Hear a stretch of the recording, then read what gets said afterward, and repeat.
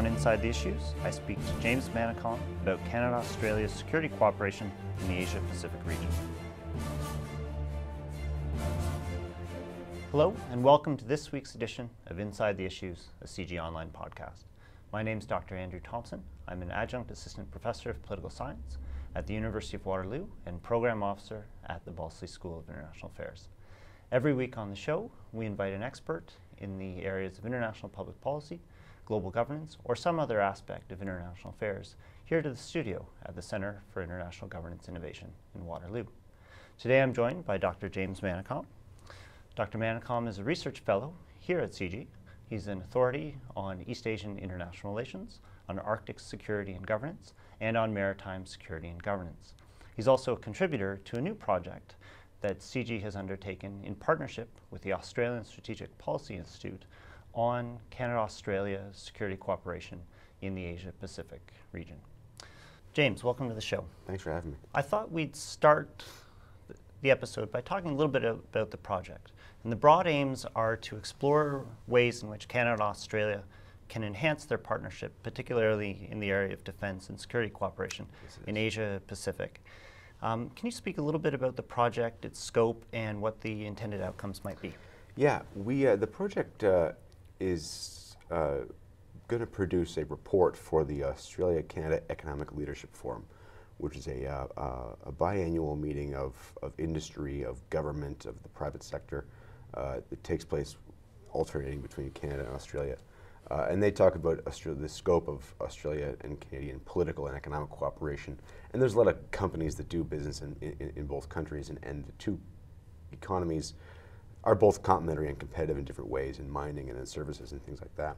Anyway, the forum has asked CIGI, and particularly Fen Hampson, our Director of Global Security, to produce a report that looks at security cooperation, because they don't often talk about the security dimension of the Australia-Canada relationship, which is I think one of the underexplored areas of possible cooperation between Canada and Australia, who are so similar in so many ways. So that's where the impetus came from. We looked for an Australian partner or peer think tank to CIGI that could help us work on the Australian end, and we came up with the Australian Strategic Policy Institute, or ASPI, who are based in Canberra and focused primarily on security and defense stuff, procurement issues, Asia-Pacific security, those kinds of things. So in cooperation with Peter Jennings, who's their executive director, I think he's called, is his title, we've had two meetings so far. One in Singapore, where we convened a meeting between Australian experts, Canadian experts, as well as some experts from Southeast Asia at the Shangri-La Hotel in Singapore, right after the Shangri-La Dialogue, which is a very important track 1.5 security meeting in the region. We piggybacked off that, had a very productive meeting to discuss security cooperation between Canada and Australia in Southeast Asia.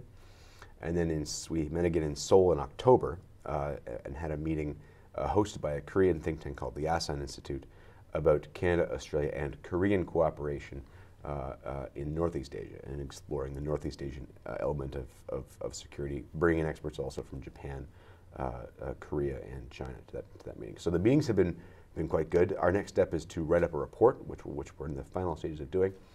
We'll vet that. We'll circulate around to all of our participants and try to look for as many different ways for Canada and Australia to cooperate in the security, defined broadly, realm as possible. And we'll launch the report in February at the 2014 meeting of the forum in Melbourne, with a bit of a teaser event before that at the Canadian Association of Defence, the Canadian Conference on Defence Associations, meeting in February in Ottawa. And for our audience, historically, what has the relationship between Canada and Australia been, particularly, although not exclusively, in the area of security cooperation?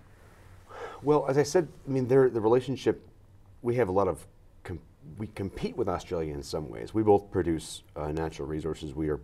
Our economies are based on digging things out of the ground and selling them to other markets. Australia's got a leg up on Canada in Asia for certain, because Australia has always been sort of pointed, both at the UK, but also economically, has always been pointed at Asia. They began selling coal to the Japanese in the 1960s. And so it was really easy for them to begin selling coal or whatever else to South Korea and now China. So they're quite they're quite ahead of us in East Asia. When it comes to services, their banks and our banks compete in common areas. We're probably a little bit more advanced on advanced manufacturers like avionics via Bombardier. But there's a great deal of economic complementarity and competitiveness there. Politically, we're almost the same country in a lot of ways. We both Commonwealth countries, both democracies, both liberal countries. I think we're probably, excuse me, we're probably one generation more multicultural than they are, in as much as Canadian immigration began almost a generation earlier. But we're similar in so many different ways.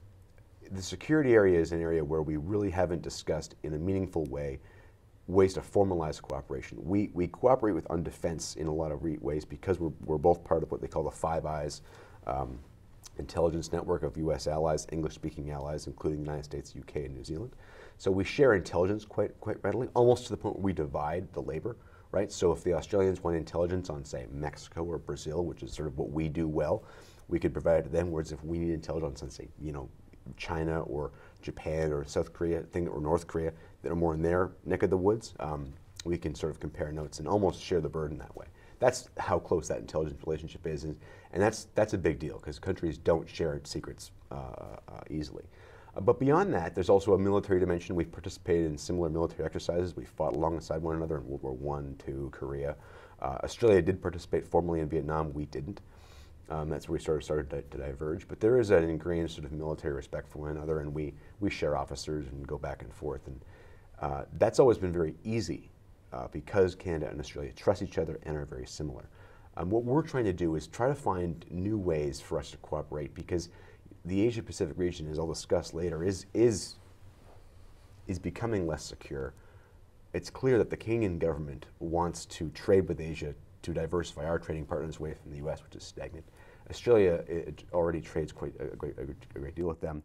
And so there are ways that we can cooperate to make Asia more secure and stable and to improve the economic prospects for both Canada and Australia. Thank you very much, James. We'll be back in a moment with Dr. James Manicom. You're watching or listening to Inside the Issues, a CIGI Online podcast. Look for us at cgionline.org, on Facebook, on YouTube, and on Twitter.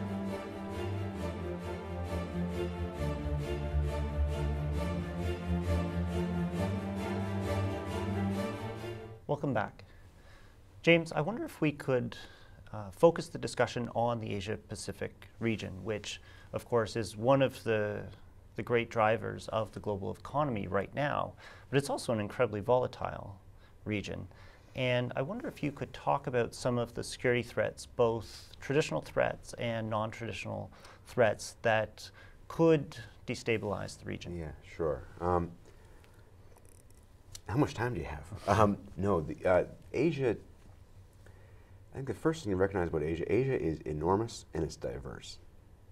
Asia, defined broadly, can include everything from Afghanistan to Fiji, all right? Everything from the north of Russia down to the southern tip of Australia. Over half the world's population lives there. It's an incredibly diverse part of the world. It's also a part of the world that has had inconsistent different experiences with colonialism, with revolution movements, national self-determination over thousands of years.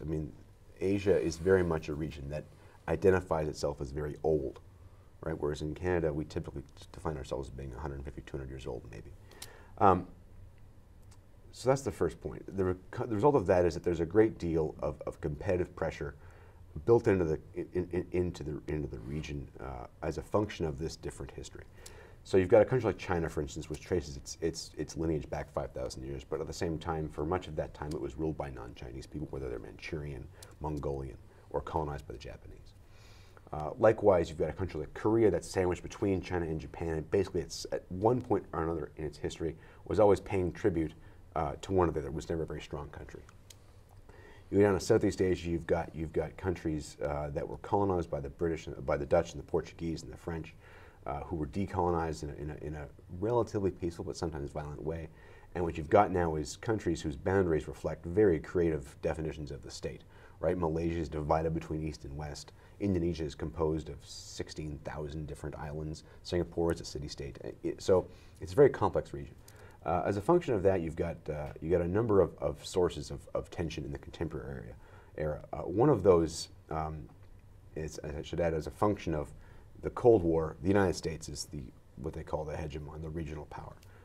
It has military bases in Japan, military bases in South Korea, military bases in Guam. It has an alliance with Thailand. It has access arrangements so it can drive its ships into Singapore pretty easily. And now China doesn't like that, because China, for a long time, sensitive to those penetrations by other countries and other empires over the course of its history, is now reasserting itself because the Chinese nation, for the first time, is economically strong. So that's the first source of tension, is that U.S.-China rivalry, right? I think the Chinese probably resent the fact the United States is in the region. It can do certain things off the Chinese coast that the Chinese don't like, which the Americans argue they are perfectly entitled to do. At the same time, you've got a China that is very strong, but also a little bit insecure. Not insecure because it fears invasion. I don't think the Chinese government fears the invasion of China. It's insecure because China, on any given day, is on the brink of collapse. Right? There are 1.4 billion people in that country that have to get up every day, live under the yoke of an authoritarian government, go about their business, make money, and be secure and safe, which is a new condition for a lot of these people. Right? The Cultural Revolution was a time when that just wasn't the case. So the Chinese government is not terribly secure that it can meet these expectations every day. And the result is you've got a Chinese government that, for whatever reason, they've decided that the best way to maintain their unity is to distract the Chinese citizenry with foreign policy crises, which is why I think you see China acting a little bit more, people would call it assertive, against Taiwan, against the Philippines, Vietnam, and Japan, which are countries with which it has sovereignty disputes over islands at sea, which is our next point of tension. These sovereignty disputes are a function not only of these unsettled historical rivalries, but also a function of emerging international norms and laws. The law of the sea, which came into effect in 1994, basically makes any island, in the interpretation of the countries that signed it, which is almost everybody in Asia, except for Cambodia, North Korea, makes any rock or island more important than it would be otherwise, because you can claim more space, you can drill for oil, you can catch fish. And most of East Asia is reliant on fish in some way or another for fish protein. I often tell the Chinese and the Japanese that while they like to eat fish, there are countries in Southeast Asia that have to eat fish. It's the only way kind of protein they get because of the virtue of their geography. So that's those, you'd call those traditional security challenges, right? They're interstate and they're a function of state policy for more or less. There's also a host of what we call non-traditional security challenges, which is the term that we started to use in academia when human security fell out of favor. And these are threats that originate from non-individual human action. I wouldn't say they're independent of human action, because of course climate change is one of them, which is of course a function of human behavior or a product of human behavior. But the region is vulnerable to all kinds of natural disasters, pollution, water conflicts, all kinds of things, energy insecurity, food insecurity, that lead to destabilizing behaviors from countries. So if countries think something is scarce, they'll begin to hoard, they'll exacerbate the problem, which we saw with food prices after 2008. You see that with energy sometimes in East Asia, where prices go up because countries are hoarding supplies. But you've also got a collective action problem there, because these are countries that, if they cooperated together, could mitigate some of the effects of these things. You see that with the Typhoon Hainan / Yolanda that hit the Philippines. That's a classic climate change driven problem. There are mechanisms regionally to improve the response to natural disasters under the ASEAN Regional Forum, but because of the nature of the interstate relationship between these countries, there's not a lot of trust. Those mechanisms don't always work. In this case, it didn't work. ASEAN was not able to respond to the typhoon in a timely fashion. And the result is you've got the United States, thank goodness, that comes in with all of its Navy ships and begins to alleviate the suffering in the region. So you've got sort of two kinds of problems: interstate problems that are built on rivalries and history and territory, and non-traditional problems that are based on sort of collective action problems. So there are a lot of problems to solve when it comes to Asia-Pacific security. Right. Thank you very much, James. We'll be back in a moment. You're watching or listening to Inside the Issues, a CIGI Online podcast. Look for us at cgonline.org, on Facebook, on Twitter, and on YouTube.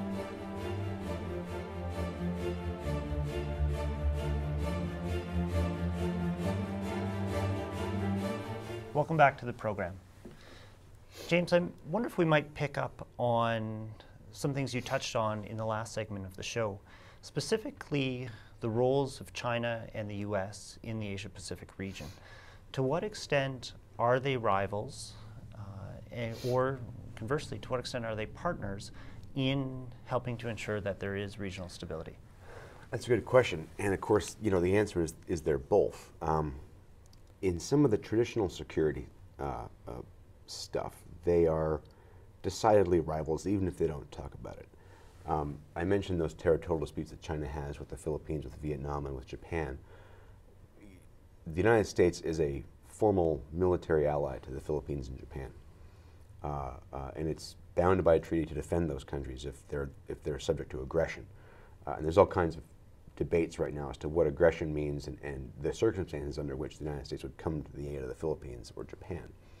Because, of course, the United States doesn't want to fight China. Nobody wants to fight China. No one wants to fight the United States either.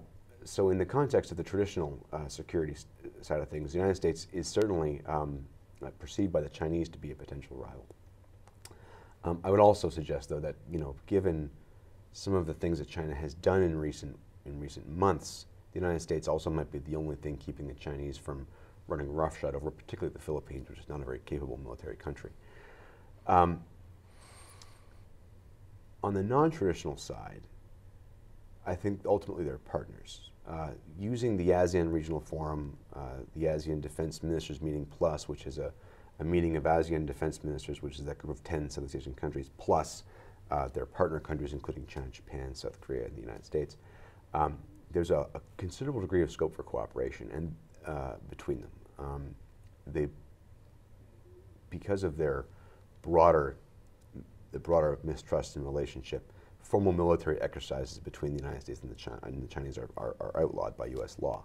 However, they can engage in search and rescue and humanitarian assistance and disaster relief exercises in multilateral settings, which is what they can do under ASEAN, which is important when you get things like Typhoon Yolanda or the tsunami that hit Asia in 2004.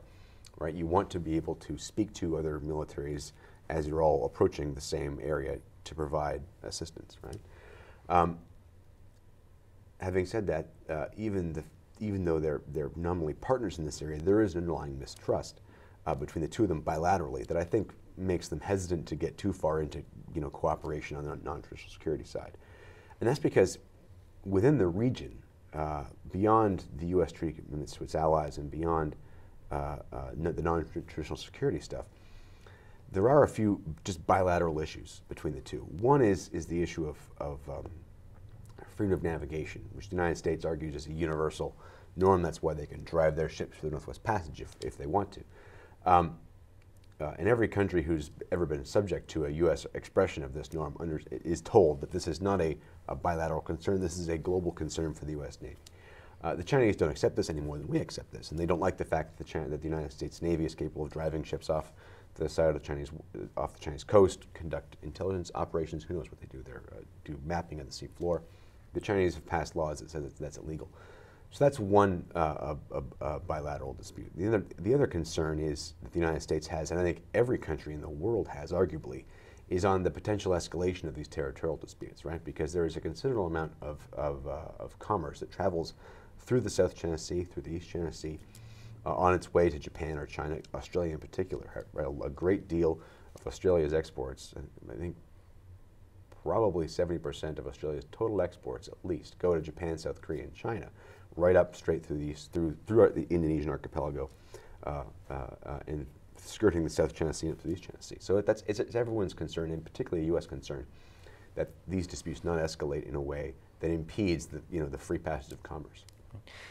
So you've mentioned there are regional governance mechanisms in place that, at least in theory, should help mitigate some of these threats or tensions. How would you gauge their effectiveness? Boy, that's also $1 million question. I think the governance mechanisms, their existence is an expression of the willingness by regional governments to get along, or at least to not escalate. So China and the South China Sea claimants in ASEAN made a declaration on a code of conduct in 2002 where they said we're not going to escalate by doing the following things. So they're outlining deviant behavior, which is, I suppose, a good thing. Then, of course, over the next 5-6 years, everyone engaged in the kind of deviant behavior they wouldn't today. So they're going to do while pointing the finger at the other one for starting it all. So countries have made promises to do certain things, but then when they perceive that other countries are breaking those promises, they engage in the same behavior. The new pressure now is on China and ASEAN to conclude a formal code of conduct, which would be a binding mechanism that would define deviant behavior, would punish deviant behavior. It would be a legally binding document. The problem is that ASEAN and China have very different interpretations of just how pressing that is. For ASEAN, it's vitally important. The Chinese are a little more gradual in their approach. So you've got a disagreement on just the pace of even building the mechanism, in addition to whether the mechanism should exist at all. So that's on the South China Sea itself. Problematically, in the East China Sea, there's not a lot of communication between China and Japan on this. There is a little between militaries and things, but there isn't any kind of multilateral security mechanism in Northeast Asia. The only thing that comes close is the six-party talks, which has a very limited agenda of trying to denuclearize the Korean Peninsula. And certainly I don't think China or Japan would want to roll for Russia in defining maritime codes of conduct in the East China Sea. So Northeast Asia is particularly afflicted by a lack of regional security governance, which I think is for organizations like ours is a bit of a concern, because there is from time to more governance isn't always better, but some governance is always good. And I think in Northeast Asia there's not enough security governance when it comes to managing their issues. Great. Thank you very much. We'll be back in a moment with Dr. James Manicom. You are watching or listening to Inside the Issues, a CIGI Online podcast. Look for us at cigionline.org, on Facebook, on YouTube, and on Twitter.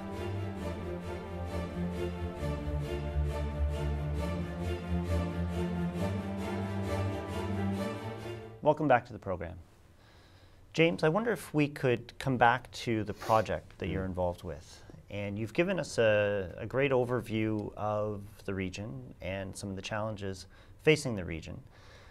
To what extent can countries like Canada and Australia influence the future direction of regional governance, particularly in the area of security governance?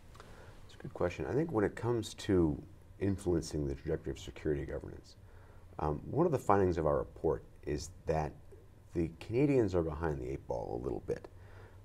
The Australians underwent, I think, a sea change, or they underwent a national debate about Asia over the 1990s and 2000s. And I was in Australia between 2004 and 2009. I saw this debate happening. They were, as a country that is Anglo-Saxon in a sea of the Pacific and surrounded by Asian countries, they had a debate about whether they're an Asian country or a European country that's far from home. They concluded they're an Asian country, and they began to engage Asia on Asia's terms. And that's important because, for a long time they didn't engage Asia on Asia's terms. They engaged in things like, Asia's very sensitive to interference in other countries' affairs, and Australia would from time to time do that. And their UN-backed intervention in East Timor sort of wasn't welcomed by parts of Asia because it was an intervention in Indonesia, although Indonesia did allow it to happen. But that was the beginning of a new Australian relationship with Asia, which got better after 9/11 and after the Bali bombings in 2002, when Australian and Indonesian law enforcement officers cooperated to catch the people responsible. So Australia's had this debate about Asia, and they've doubled down. As a consequence, they're a member of the East Asian Summit. They're a member of the ASEAN Defense Ministers Meeting Plus as a consequence of that. Canada, by contrast, right around the same time, kind of pulled back from Asia. We were quite prolific in Asia in the 1990s. We were instrumental in the formation of the ARF, instrumental in building a series of talks on the South China Sea, even instrumental in creating the mechanism that led to the six-party talks. Those are all Canadian inventions that no one knows about. We sort of pulled back from the region for a variety of reasons. I think the main reason is budget cuts. You can't be everywhere. And there was a decision by the Canadian government to target foreign aid, which is where the money for all this was coming from, and foreign affairs aid money to Canada's own region in Latin America. You can't fault them for that. But certainly Asia is a region where face time matters, and Canada is perceived to have not invested that face time. So when it comes to Australia and Canada on efforts to build security governance in the region, Canada's almost a step behind Australia. And the Australians aren't excited to go out and stick their neck out and lobby on behalf of Canada for Canada to join the East Asian Summit. I think if Canada were offered a spot, the Australians would support it. But the Australians, who are only just rejoined Asia in their own right, aren't going to stick their neck out for Canada. So Canada, if it wants to contribute to security governance, needs to find champions within ASEAN. And I think I think our government's actually working on that. But nevertheless, if we did also find that if Canada and Australia were both equally involved in security governance, well, then the overlaps and the complementarities between the two of them are absolutely fantastic. We can do a number of things that support our own interests and also regional interests. One thing's on human smuggling, right, which is an important issue for the Australians, which they have to deal a lot with and deal in a very sensitive way because, of course, these are their neighbors. One thing Canada can do that would support Australia, and that would be to key message Asian countries in the same way that Australia does, right? So there'd be another voice of Australian interests in the region because our interests are broadly compatible on that point. Something that Australia and Canada can do, which the Australians have already started to do with the Chinese, is to begin to hold military exercises with the Chinese. The Australian Navy conducts naval exercises with the Chinese Navy, and I think, and our report certainly found that the Canadian Navy could offer to do the same thing if, in fact, we could get ships to the Pacific.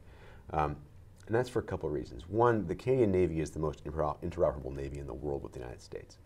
So any lessons that China learns from us could be readily transferable to the United States. That's a mixed blessing, of course, because there's an intelligence problem there. But certainly if the Chinese and the Americans are reluctant to build defense ties, military ties between the two of them, because those ties are hostage to developments across the Taiwan Strait and a variety of other ways, that might be an opportunity for an area where Canada and Australia can reinforce or support regional stability by building basically bridges between two superpowers and a great power, whatever you want to call them. There are other ways that Canada and Australia can alleviate just the general security condition in East Asia. One thing we found was that both Canada and Australia are resource exporters, as I mentioned. Something Canada could do and the Australians could follow, we could do it in partnership even, is to extend basically Article 6, NAFTA Article 6 guarantee, so the guarantee that we will not interfere in our resource markets, basically a guarantee of exports or a guarantee of market conditions for exports to East Asia and to Asia-Pacific countries. That would probably go a long way to softening some of the anxiety about energy security in that country. Natural gas demand in Asia is set to skyrocket because the Japanese have turned off their nuclear reactors after their natural disaster, or after the tsunami and subsequent nuclear disaster. So natural gas prices will spike dramatically, which will put pressure on wages and exports and all kinds of things. So that's something we can do as well, and that's also in our commercial interest. Finally, there are a few things that Canada and Australia can do bilaterally. We could improve our own dialogue on Asian security issues. Canada just announced last week that Canada and the United States now have a strategic dialogue on Asia-Pacific security. The United States has also started one of those with the Europeans. I think it's probably appropriate that if Canada decides that, in fact, our future is linked with the Asia-Pacific, that it's probably appropriate for us to begin to have a bilateral dialogue, a formal one at the ministerial or deputy ministerial level, on security issues in the region, because there's nobody better attuned to security in Asia than are the Australians. Right. So you've demonstrated that there are both areas where it is in our self-interest to cooperate, but then also a lot of areas where there is direct competition between Canada and Australia. Are these mutually exclusive? Is it possible to have a coherent, coordinated outlook on regional security? Yeah, I think it is. I mean, any competition between Canada and Australia is bound to be friendly competition. It depends on the issue area and what the incentives are. I mean, as I said, there's an inherent commercial incentive for us to cooperate with the Australians when it comes to, say, energy exports, even though because the demand will be sufficient to support exports from both countries. Now, whether our gas can get out of North America is an entirely separate question. But certainly, there's a way there for Canada and Australia to to provide stability, right, or which, supply stability and assurance, right? So that's important. And certainly when it comes to building confidence in the region, I think the Australians probably appreciate the fact that Canada is involved. Canada is, for whatever the lamentations there have been in Canada about our declining role internationally, that's, in my experience in our conversations in Asia, that message hasn't reached them. Asian countries and Asian policymakers still see Canada as a globally competent and globally literate power. And so one area where Canada could probably do a bit more is engaging Asian countries on their global aspirations. Korea has formally articulated a middle power foreign policy, which is something that we used to do. The Japanese have clearly want to become more active on peacekeeping operations and those kinds. Those are areas of Canadian competency. And finally, there are just straight up instrumental reasons for Canada and Australia where we could sort of share the burden and cut costs. One thing is on procurement. They're going to build lethal submarines. We're going to build offshore patrol vessels. One of the things our report suggests is we could, to extend the production lifelines, we could buy Australian submarines. They could buy Canadian offshore patrol vessels. Great. Well, thank you very much. We're out of time, but this has been absolutely fascinating.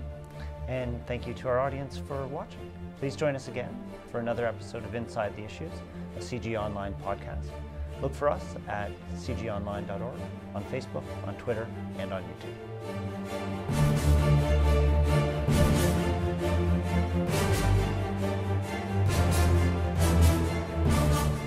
In mining and in services and things like that. Anyway, the forum has asked CIGI, and particularly Fen Hampson, our Director of Global Security, to produce a report that looks at security cooperation, because they don't often talk about the security dimension of the Australia-Canada relationship, which is, I think, one of the underexplored areas of possible cooperation between Canada and Australia, who are so similar in so many ways.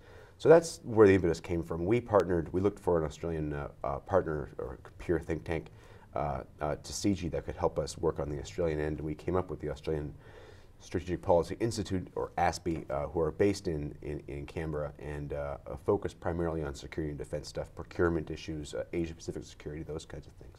So in cooperation with Peter Jennings, who's their executive director, I think he's called, is his title, we've had 2 meetings so far. One in Singapore, where we convened a meeting between Australian experts, Canadian experts, as well as some experts from Southeast Asia at the Shangri-La Hotel in Singapore, right after the Shangri-La Dialogue, which is a very important track 1.5 security meeting in the region. We piggybacked off that, had a very productive meeting to discuss security cooperation between Canada and Australia in Southeast Asia.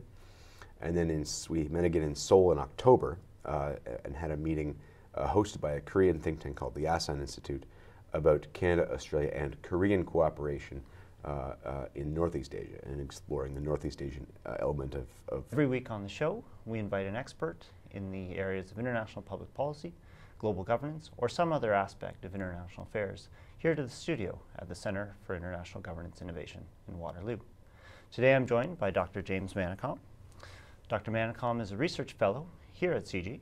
He's an authority on East Asian international relations, on Arctic security and governance, and on maritime security and governance. He's also a contributor to a new project that CIGI has undertaken in partnership with the Australian Strategic Policy Institute on Canada-Australia security cooperation in the Asia-Pacific region. James, welcome to the show. Thanks for having me. I thought we'd start the episode by talking a little bit about the project. And the broad aim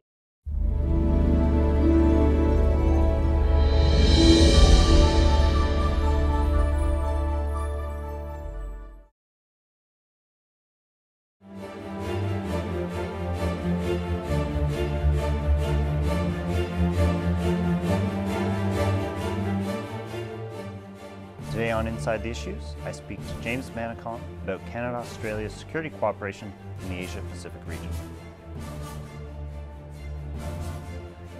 Hello, and welcome to this week's edition of Inside the Issues, a CIGI Online podcast. My name is Dr. Andrew Thompson. I'm an adjunct assistant professor of political science at the University of Waterloo and program officer at the Balsley School of International Affairs. Our aims are to explore ways in which Canada and Australia can enhance their partnership, particularly in the area of defense and security cooperation in Asia-Pacific. Can you speak a little bit about the project, its scope, and what the intended outcomes might be? Yeah, the project is going to produce a report for the Australia-Canada Economic Leadership Forum, which is a biannual meeting of industry, of government, of the private sector. It takes place alternating between Canada and Australia. And they talk about the scope of Australia and Canadian political and economic cooperation. And there's a lot of companies that do business in both countries, and the two economies are both complementary and competitive in different ways.